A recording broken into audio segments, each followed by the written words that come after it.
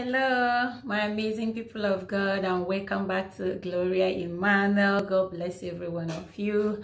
My old subscribers, God bless you. My yet to join the family, I appreciate every one of you. God bless every one of you abundantly.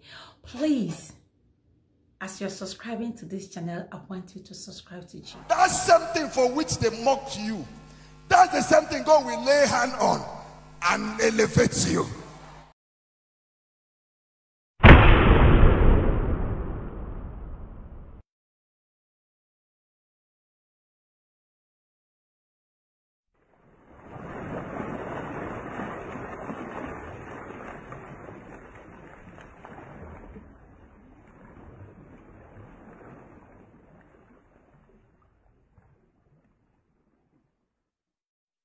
The wall of Jericho fell down flat.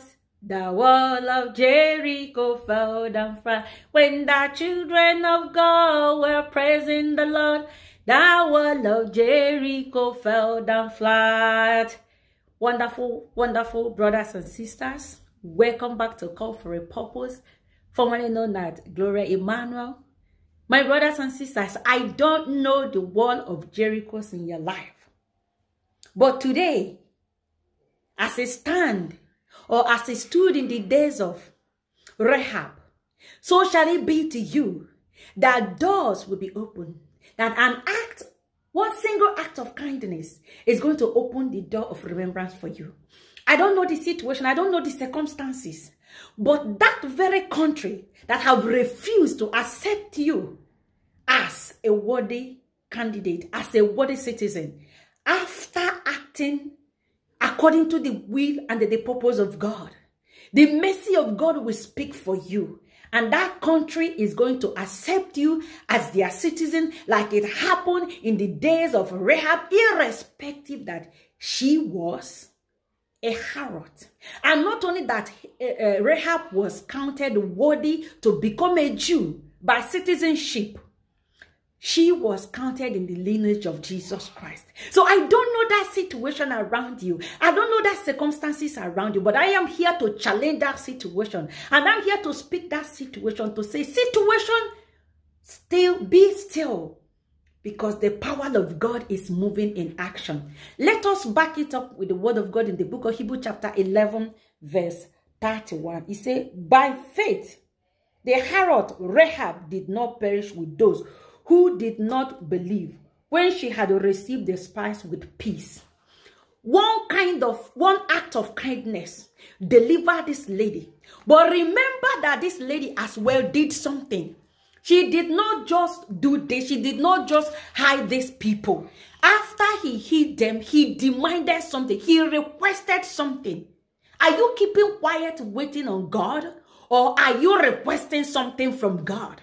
God said, challenge me by my word. Speak to that situation. Speak to that mountain. Speak what you want into being. It is this year 2022. Speak to that situation. Speak to that mountain. Speak to that sickness. Speak to that medical record. Speak to that very joblessness. Speak to that business that are dying down. And say, today, receive life. Because the Bible says, out of the abundance of the heart, the mouth is speaking. Out of the abundance of your heart, your mouth needs to speak. And if you speak positively, it will work out positively for you. But if you speak negatively, it will work out negatively for you. After Rahab did what Rahab did to the spy that was sent by Joshua, he turned around and said to them, please, I urge you, do not destroy me and my household with these people. Save my family, save my people, save my parents, save my siblings.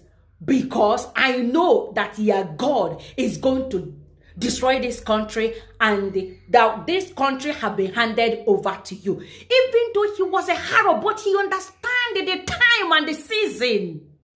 Very simple. Young people, let me say this to you. We are gathered here from all over Nigeria. We are seated, everybody by the side. We will listen, everybody, to the same speakers as you're listening to me right now. You will listen to everybody. But it is not everybody that the words will be effective in their lives.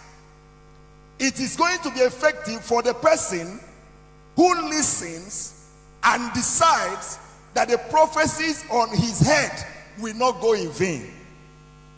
This is University of Nigeria, Nsukka.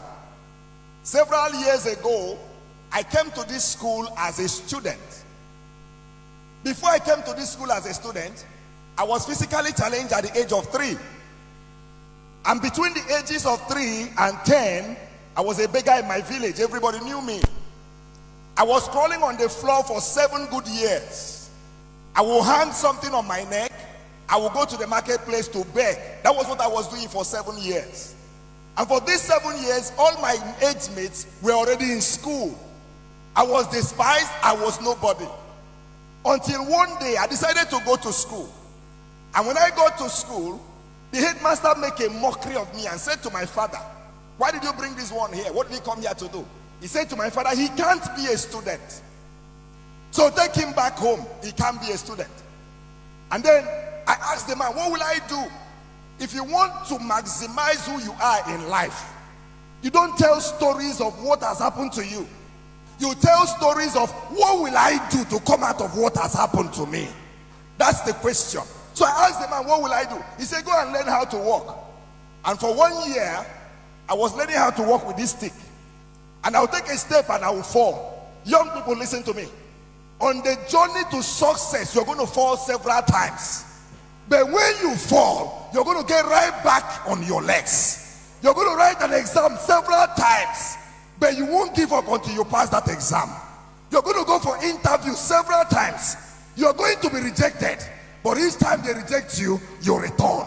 You're going to set up businesses several times. You're going to make mistakes, but a mistake does not define who you are. And so from primary school, working with a stick, I came to this University of Nigeria, Nsukka. And when I entered this school, life was a hell for me. No money to eat, nothing.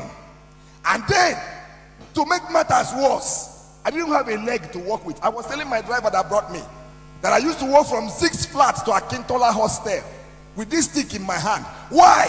Because I wanted to prove somebody wrong. I knew I might be physically challenged, but that is not who I am. I know that you might not be beautiful according to people's standards, but that's not who you are. I know you might not be as rich as others, but that's not who you are. I know that you might not come from the greatest of families. Young person, that's not who you are. So I came in here, and then I had a terrible experience after I lost my dad. A lecturer, I went to ask him a question in the class, and this man said to me, "Bring the question to the class. I want everybody to gain from this question." So I came to the class, and he said to me, "Come and stand in front of the class at the mass communication department at the Faculty of Arts here." So I stood in front of the class, and this man looked at me and said, "You asked me a question." I said, "They said, let me ask you questions too." He said to me, "When you were entering the university, where did you pass?" I said, "Sir, I passed through the university gate." He said, "When you were passing, who did you see?" I was wondering, what was the need? I said, "Sir, I saw the transporters, the Okada people." Said, "Yes." "Who else?" "I saw the security people." "Yes." "Who else?" "I saw those hawking." He said to me, "Think very well. Who else did you see?" I said, "Sir, I saw those who were begging." He said, "Describe them for me." So I described them to him. I said, "Some of them are blind, some of them are physically challenged." This lecturer pointed me in my face and said to me, "That's where people like you stay, at the gate." He said to me, "Pack your things, go to the gate, sit at the gate and beg." He said to me, "You will never become anything. Your place is at the gate." He said to me, "Look around the class. Is there anybody with a stick in their hand?" He said, "Back, listen to me, child of God. Young people, listen. Life is not about the container, but the content. Life is not about the container. It's not about how tall you are. It's not about who you think you are. What can you do? What is inside of you? What prophecy are you carrying? What dream are you carrying?" Can I share to you? I left this school with a first class. Listen to me, young people. I left this school with a CGPA of 4.86. Listen to me, young people. Today, as I stand here, I have a PhD. I am a lecturer and I teach in 2 different schools. I have cars that I drive on my own. I have family, I have a wife and children. Listen, child of God. Nobody is your classmate. You are your own. Nobody should influence you. Hey, young person, listen to me.